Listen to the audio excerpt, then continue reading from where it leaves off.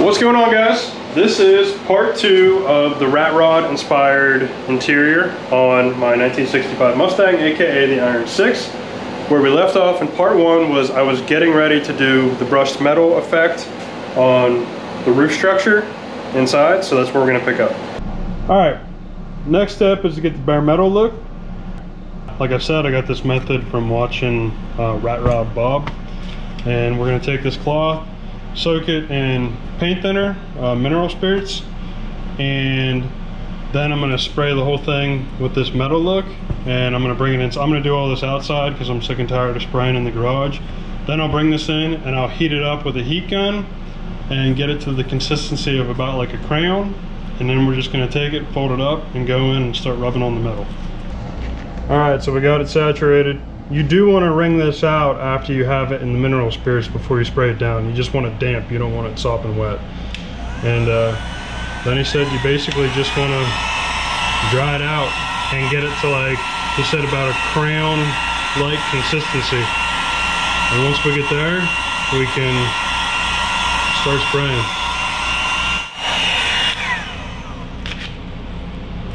Alright, that should be good.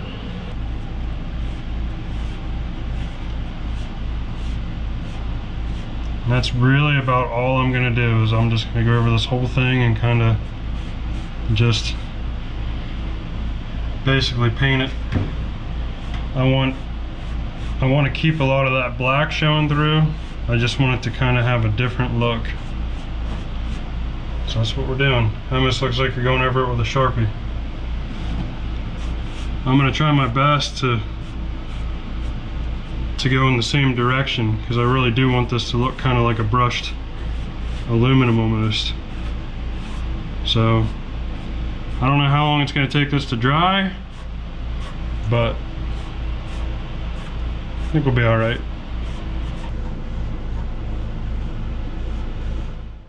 All right, so here's the finished look. I mean, it's subtle. Actually, it stands out more in the camera than what it does to the naked eye. But I'm not going to do the actual flat roof panel.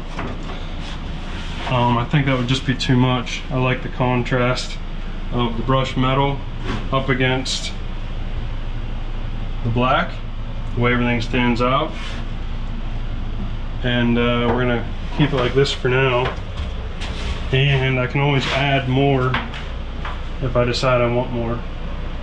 But for right now, that's what we're going to do. Now, I am thinking I gotta see how this dries, because I would actually like to rub that silver on the inlays on the seat. So we're gonna let this dry for a few days and see if it pulls or anything, and if not, I'm gonna consider doing it on the seats. I gotta think about it. We'll see. Alright guys, so a ton of time has passed since I filmed that segment doing the brushed metal look. I took the time to do the video where I epoxy primed the car, so that is now mostly epoxy primed. I installed the kill mat, which I didn't film that because it's pretty straightforward and very boring, and I have all of the glass installed back in the car. I'm to the point now, well, I guess first let me show you a good look of how the inside turned out. So you can see the brushed metal look really stands out against the satin black of the hood and the dash and all that. So I'm really happy with this look. I like that this area is exposed because it kind of pays homage to the T-bone accident that happened that I repaired. You can still see kind of some of that. There are sharp edges. I am thinking about putting stuff around the edges for now. Also, I will be putting insulation, you can't really see it, but down in this cavity so that all the noise from the trunk won't be coming up through here and echoing all over the place.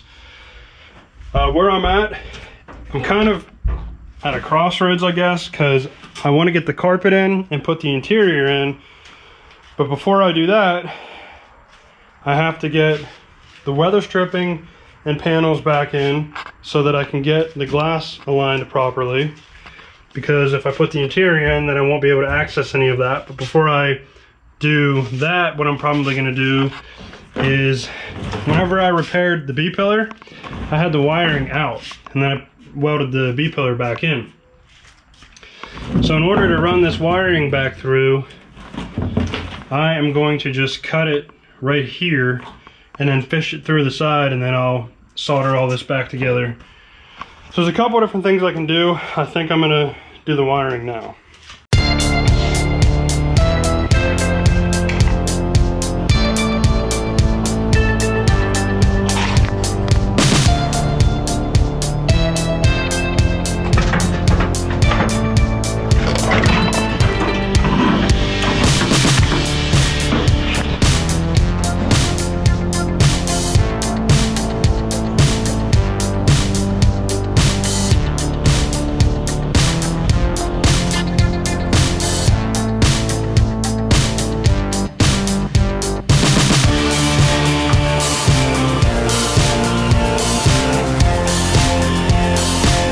Alright, so I managed to get the wiring harness cut, fed through the trunk, back along the quarter panel into here, and everything soldered back together, sealed up. So this section right here, I'll just wrap real good with electrical tape and we can move on.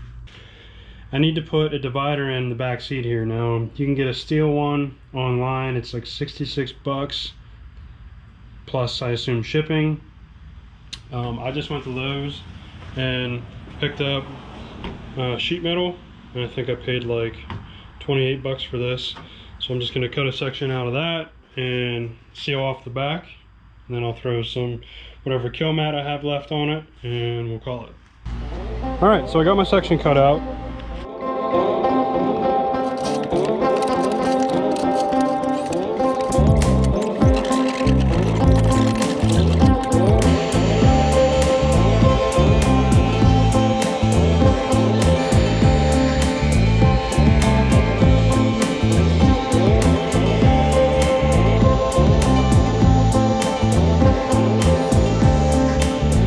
Alright, knock this tab down, have my pieces cut, so I just need to bolt these in and we'll have the back seat sealed up.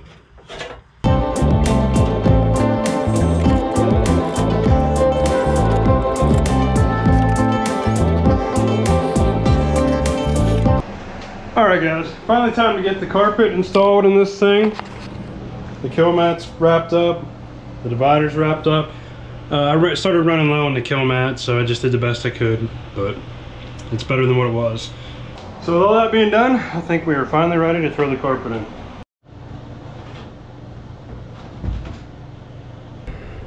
Basically, I just cut a little T-section here in the carpet. There's an area you can see where the shifter goes about, so just gonna get this in the ballpark and then we'll make sure everything is good.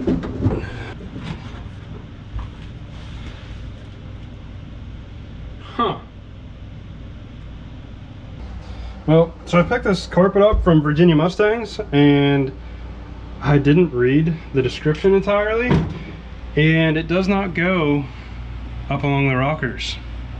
For some reason it is cut and hemmed right here, and it says requires the use of vinyl along the rockers, which I don't have and I'm not going to do at this point. I'm just going to leave that exposed, get the carpet in so I can get moving on with this thing.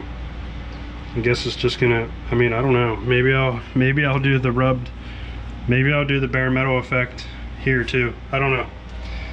I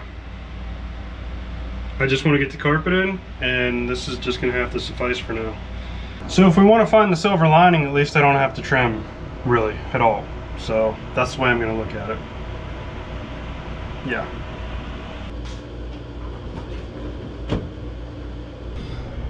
I mean, it's kind of a bummer, but it is what it is. Now, I'll have to take these kick panels off again to get the fenders and everything on, but I'm just installing them just to finish off the look for the sake of the video. Doesn't look too bad. I can live with that for now.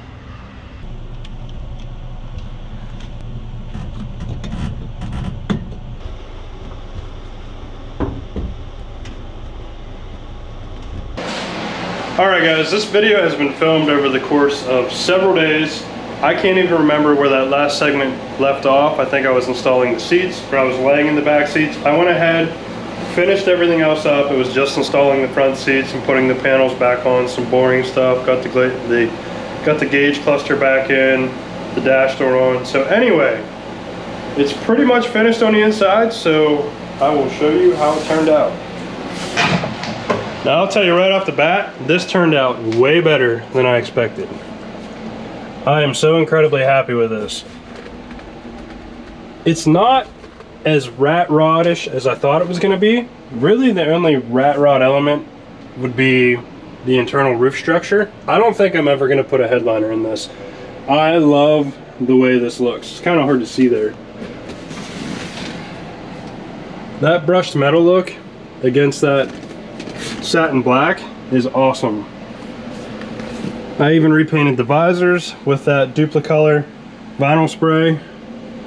They turned out really nicely. Everything looks good. The steering wheel, I polished up the centerpiece. It's got some pitting in it, but I'm gonna leave it. It just shows the age, and you know, this thing was made in 1965, and that's the kind of look I like. I don't need the high-end polished stuff. I absolutely love that you can see some of the remnants of the T-bone damage that was done on this car. To me, that's an awesome talking point for anybody that wants to ride in it. Yeah, I can't wait to get this thing on the road, and we are that much closer. Really had things in overdrive. I got kind of burnt out on that video series, if you couldn't tell. I was kind of talking monotone and just, yeah, I was basically a zombie.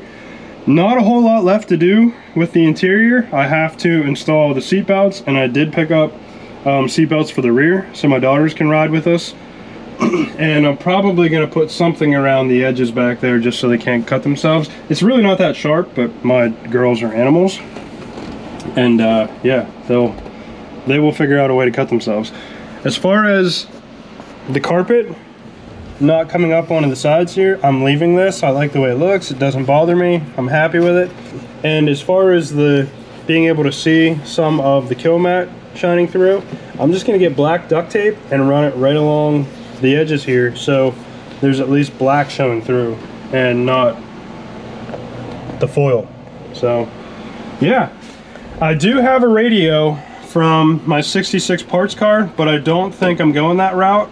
I'm not going to just throw in like a cheap CD player from Walmart. I'm thinking about making something for this, which will be a little bit more period. It's not going to be period correct, but it'll be period inspired. It's a little more practical.